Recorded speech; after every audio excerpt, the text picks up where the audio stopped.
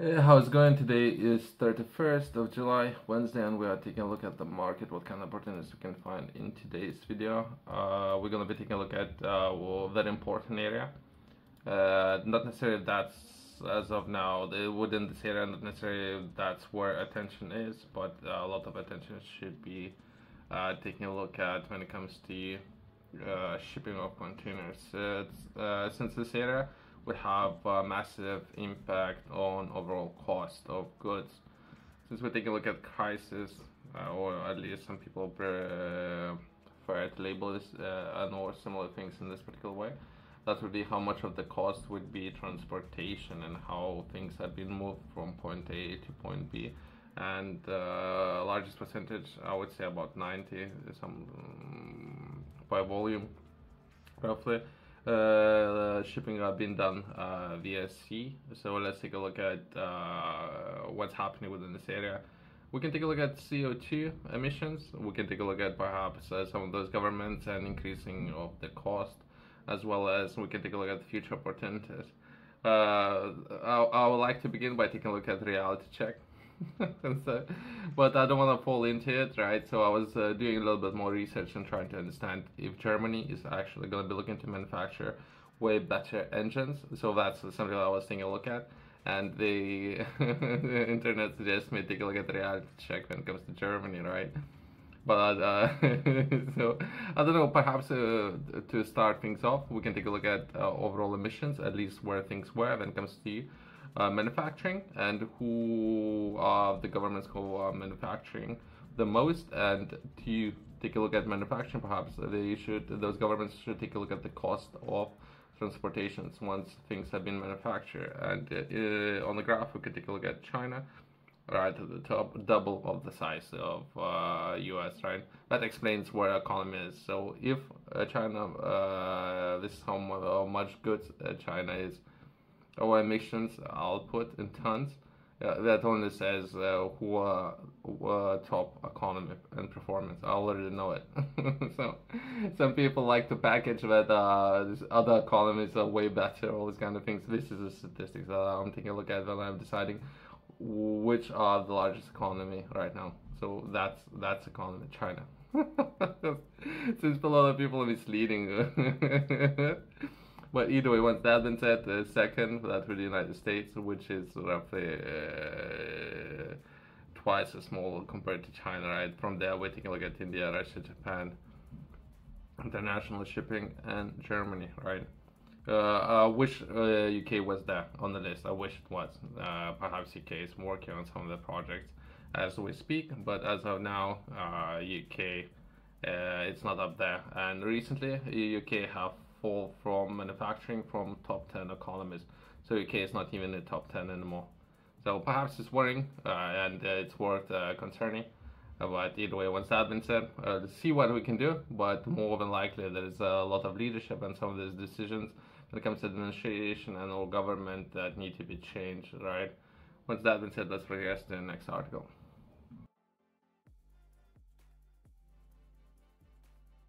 We can begin by taking a look at the price. So there is something that was published 16 days ago that will be US importers bulk at the return of 10,000 container shipping rate. So this is where things are as of now when it comes to shipping containers and cost, which is increasing for many reasons. When we take a look at container ships and all the UK's role within this area, that would be insurance, and UK have increased insurance for those ships. So UK is playing the role when it comes to services, right? Not necessarily UK is taking a role when it comes to what I believe would be important in manufacturing, right? But UK is taking its cut. I think they have recently increased insurance rates by a large percentage, right? So of entire activity and everything what's happening, UK is taking a cut. Worth mentioning, no one's discussing this kind of things, but either way, let's progress. Los Angeles, July 15, the cost to ship a standard 40-foot container of toys, auto parts, or other goods from Shanghai to New York has jumped to nearly $10,000, fueling frustration among importers and all promoting some of experts to say that market is a bubble, right? I don't think it's a bubble. I think that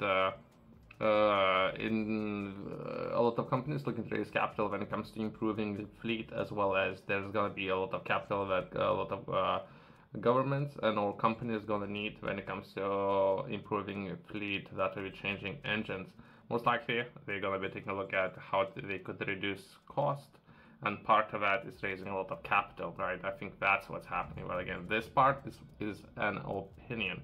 So always take a look at Germany, and perhaps they're going to be looking to manufacture some of their interesting engines.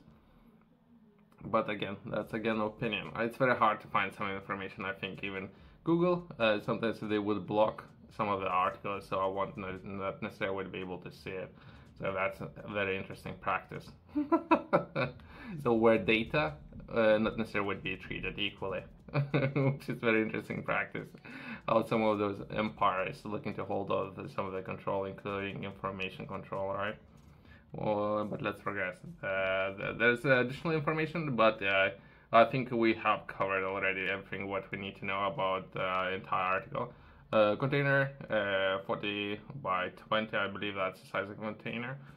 Price is reaching annual coming close to $10,000. Perhaps crisis of how much dollars been printed, about 80% or so in the recent years. So perhaps that's a bit of a problem. But keep printing dollars and perhaps this price would double within a year or so. Let's take a look at the next article.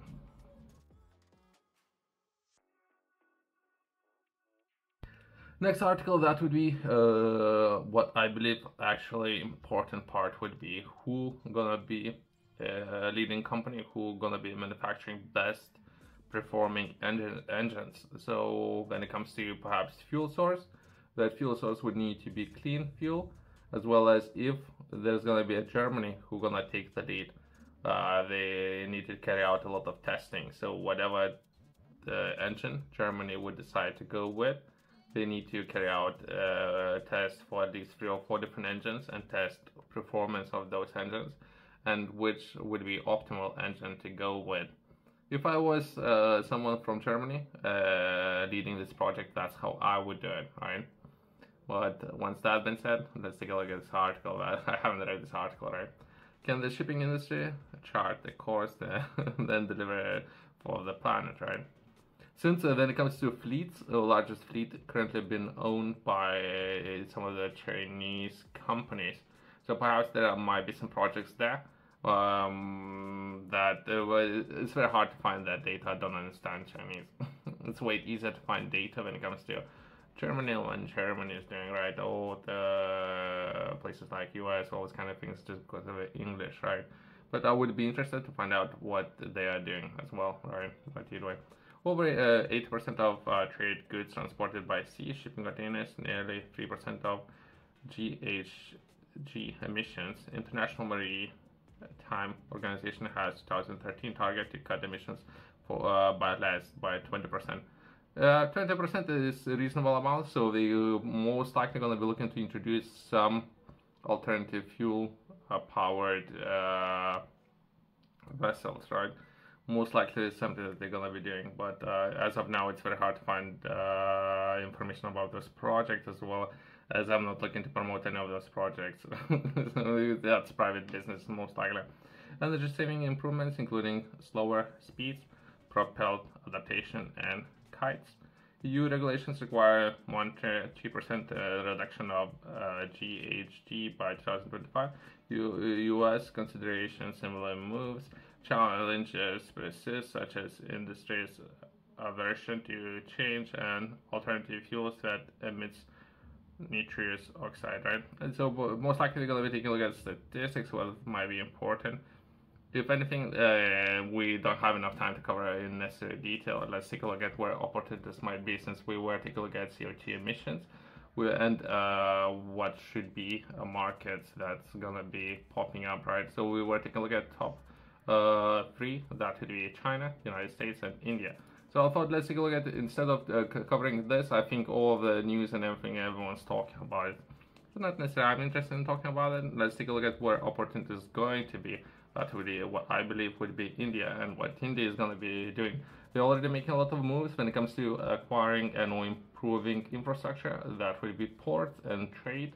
But let's take a look at the Navy. I haven't read this article and what we can find.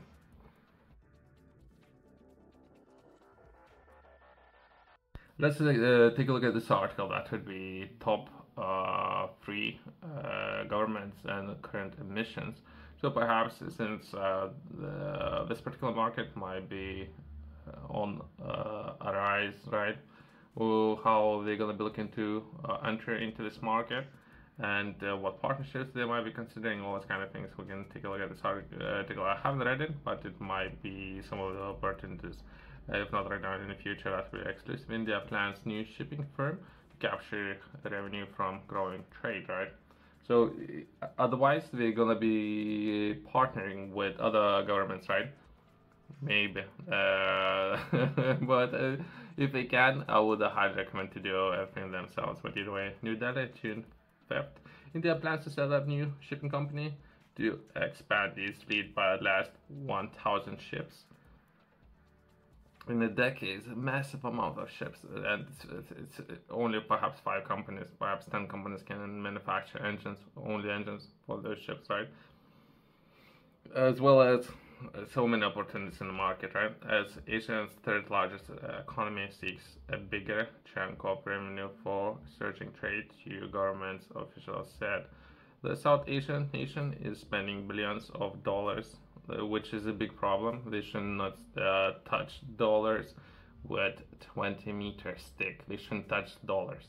I would highly recommend stop touching any dollars. To refurbish infrastructure in its race to become a world-class manufacturing, the Prime Minister said, who won third term in this week, aiming for to be developed in nation by 2047.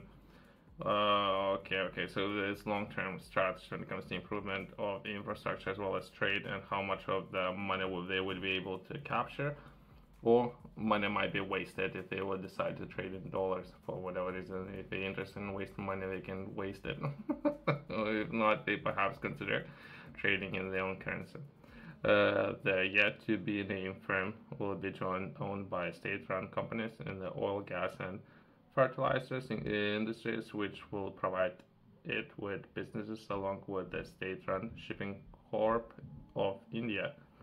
Okay, so again, I'm not promoting any of those projects and or governments, but there might be some opportunities there. I don't know if we have enough time to cover the entire article, or perhaps I can briefly touch on some of the important parts that would be where the money would come from, as well as some of the people are making a lot of statements, all these kind of things. But again, I don't know if infrastructure is there. So what India currently, what they're focusing on, building their own infrastructure, right?